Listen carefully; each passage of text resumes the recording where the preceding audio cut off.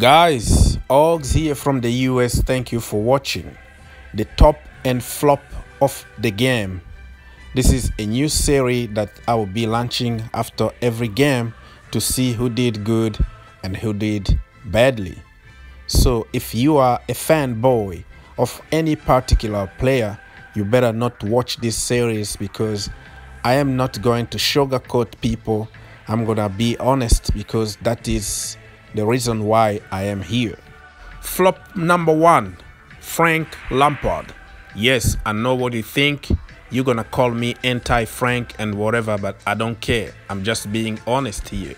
In this particular game, we almost lost from the beginning because of his selection.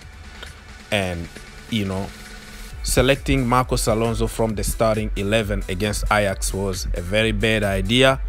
And after that, the change, the subs that he did later on were all bad. Those kind of game are the games that you can use maybe Olivier Giroud, because Ajax are a very small team and they can't cope with long balls and over the top balls. So like Mourinho say, to win against Ajax, you have to give them what they don't want.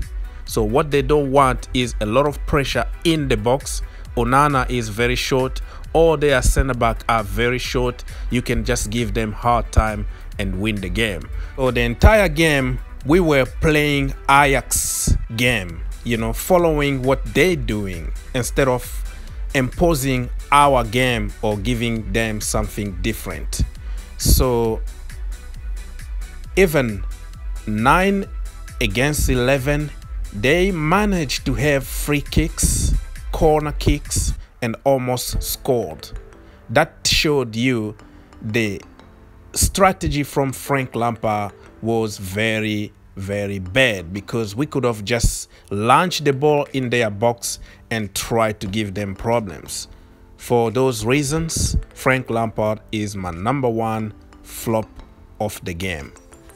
Flop number two of the game, Marcos Alonso. I don't have to say much about this guy. He can give you few games here and there, can score a few goals or a free kick, but overall this guy need to go. Flop number three, Kepa Arrizabalaga. Yes, I know he is a good goalkeeper, but for me, he is not a great goalkeeper. He is not a world-class goalkeeper yet, but he will become one of the best in the world in the future. He's still 24 and he can only improve. The guy can't command his area. He can't defend set pieces or make a good wall or defend from a corner or anything. He is shaky and he looks scared. So for me, yes, he is great in his day. He can make you fantastic saves here and there, but a lot of stuff need to be improved from this guy. And yesterday against Ajax, he could have done better. So even Frank Lampard said it in a press conference that Kepa need to be more commanding. He need to be more vocal, and his long passing needs to improve. He always passes sideways or just short passes with the players that are close to him. But I've never seen him going long and getting on target. Always it's gonna go out of play or end up by the opposition player. So I don't know if you see anything special about his kicking, because it looks like people don't watch the same football that I watch. Anyways, not too much critics. I have to be honest. Kepa need to improve. You can have 100% of passing if you pass just to the person who is close to you, right? And he put the defense under a lot of pressure.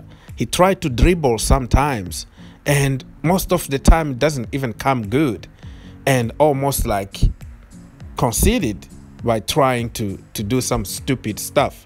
So Kepa need to improve, world-class potential. Special mention for the flops.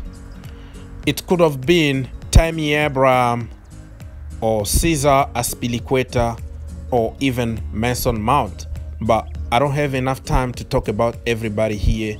They were not the worst on the field, so I'm gonna save them for now, but it could have been one of them because they didn't really do much on the field. Let's move to the tops of the game. Number 1, Jorginho.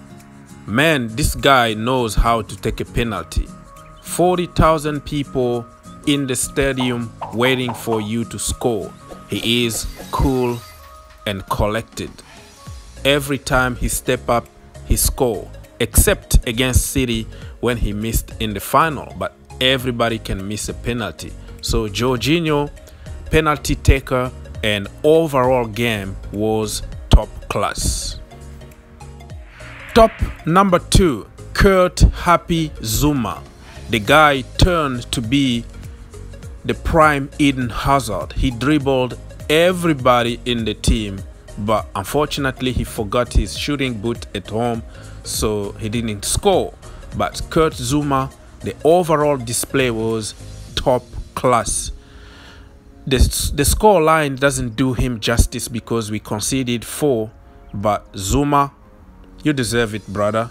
Keep walking, you can do it. Top number 3, Reece James. The boy scored his first goal in the Champions League and won us a point in a game that was very crazy. So I don't know what to say much about this boy, but you can tell that he is better than Azpilicueta. He still doesn't have experience, but he will get a lot of experience and help the team in the future. Well done to you, son. Special mention about the tops. Christian Pulisic. The boy did a lot of work defensively off the ball. If you know, you know. But if you don't know how to watch a game of football and only watch where the ball is, and I understand that you won't get it. But the boy was working very hard, which I am very happy and proud to see another aspect of Christian Pulisic. If you know, you know it. The second one is Cover. I don't have even to talk about this guy anymore because everybody knows even if he performed 50% of his ability, he would do some crazy stuff that only him can do. So Cover, man, you are the man. There we go, guys. Let me know what you think. What are your 3 flops and 3 tops of the game against Ajax? You don't have to insult me. You don't have to agree with me. You can just let your voice heard. This is my personal opinion. You should respect it, and I will respect yours. Be cool like N'Golo Kante. Always think outside the box.